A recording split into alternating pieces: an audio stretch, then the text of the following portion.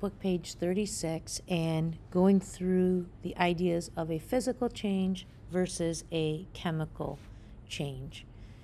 Every time you handle matter, some sort of change occurs. Some changes are a little bit more significant than others. So a physical change is a change that typically changes the appearance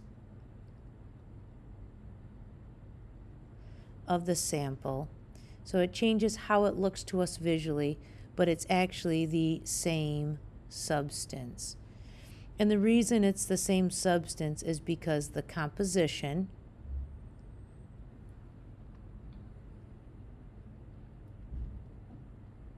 the atoms that make it up, and the structure, how those atoms are linked or bonded, are not changed.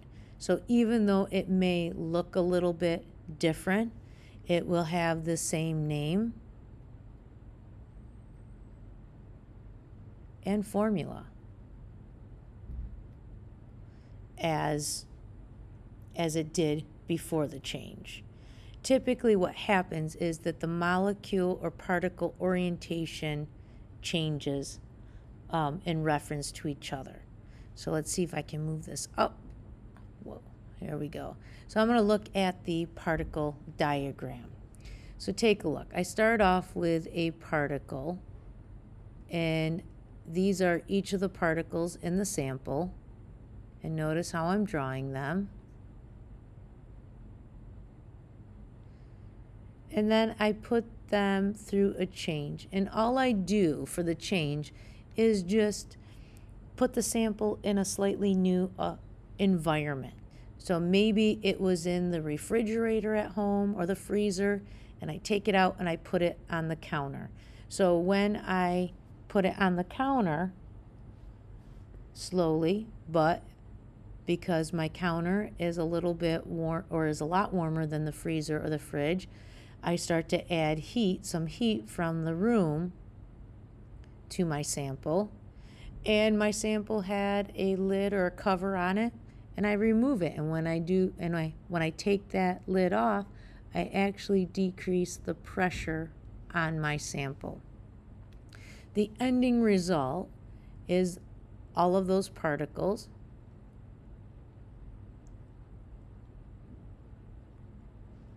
are now like this. So each particle is still a circle. I started off with 9. I still have 9. But based on how I drew the particle diagram, my sample started off in the solid state, and how I drew it after it's been placed in its new environment, it is a gas. And with this little bit of adjustment in its environment by allowing heat to be added to the sample and decreasing the pressure, my sample was allowed to go through a process known as sublimation. My solid sublimed into a gas. So I'm going to move back up here. So now there are some very important keywords that we use in chemistry class that can help us identify if it's a physical change. So the first thing I want to point out, that if our sample goes through a phase change,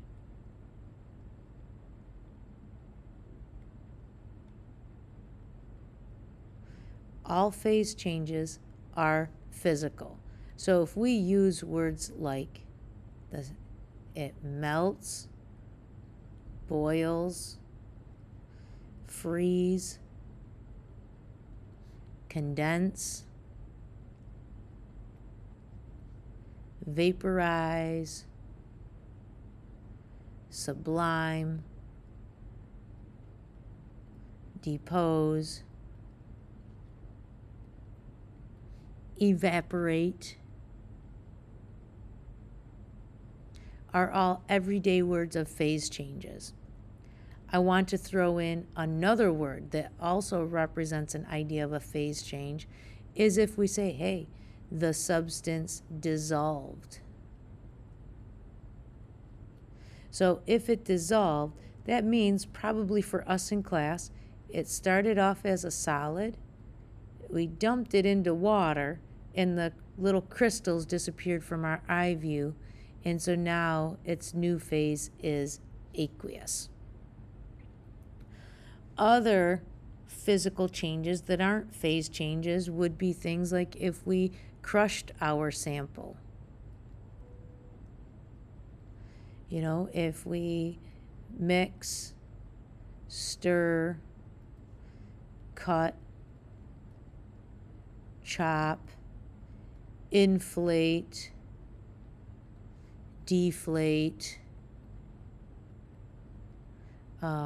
if we warm it up, or the opposite, cool down, cut, chop, crush. If we grind, break, I'm just trying to think, like stretch it, if we stretch. So there's lots of words out there. That's just to get us going. So words like crush, mix, stir, cut, chop, inflate, deflate, warm up, cool down, grind, stretch, smash. Those are all great words that represent physical change. We are just altering the appearance of how we see the sample. On to chemical change. So chemical changes are simply chemical reactions. It means that a reaction has happened.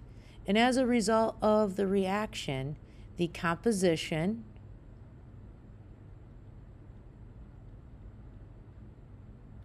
which I'm going to put here, the composition referring to the atom ratio,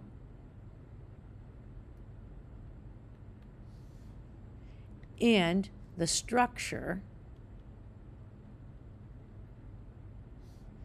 how those atoms are bonded or linked together, of that molecule are changed. And as a result, the substance or substances present in the container, they have a new name and a new or different chemical formula because they are not the same or original substance. Physical and chemical changes, until you've had enough experience and learning how to analyze what you are viewing, can be difficult to tell the difference to. But some of the things that we look for in the lab to help us really know if a chemical change has occurred would be the formation of lots of bubbles, so like fizzing. If a precipitate forms, and the abbreviation for precipitate is PPT. Hey, if it's on fire, that's an easy one. We can monitor a change in the pH value. That also can help us determine if a chemical reaction has occurred. Things like a change in color or a substance, all of a sudden, we see a different phase present. Sometimes we have to have other evidences present to determine if it was really a chemical versus a physical change. So if I drop down to the bottom here to where the particle diagram is. So in my chemical change, I'm starting off with particles that look like this. And when I put it through a chemical change, my atom ratio, 1 circle to 1 square, is now changed. This has no squares in it. Now it's 2 circles. So my atom ratio, a 1-to-1 of circle to square, no longer exists on the product side. So who the circle is bonded to has changed. It was bonded to a square. Now it's bonded to another circle. And these are the other particles that are produced. So the 2 particles I start with have a different ratio, composition, and structure compared to the particles I end with, meaning a chemical change has occurred. Keywords to represent a chemical change. Move it just a little bit more. Okay, so let's list down some important words. Hey, if it simply says the word reacts, that's an easy one.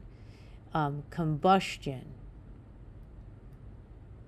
which is fancy for saying, hey, we might see a fire or it burns. Neutralize. Decompose, which means our sample breaks down, which is chemical. So in chemistry, we use breakdown differently than we do in our everyday lives. So if a sample breaks down, it means it decomposes. That's the chemistry term. Versus, you have a cardboard box and you break it down. That's not what we're talking about. So decompose is the same as breaks down. Thinking about things in the kitchen. So if you cook it, fry it, bake it, those are all chemical changes versus warming a sample up.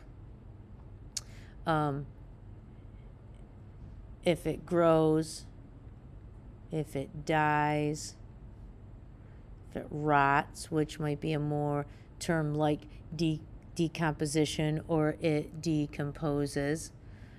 Food can also sour, spoil, ferment. Oh, don't forget like fancy words for, or the fancy word oxidize, right? Because that's a term you guys have heard. It oxidizes, which would also be the idea to bleach, rust, corrode. Are there more? Absolutely, but these are common ones, and this will get you thinking in that. So taking a look at the practice problems down below. So the I do.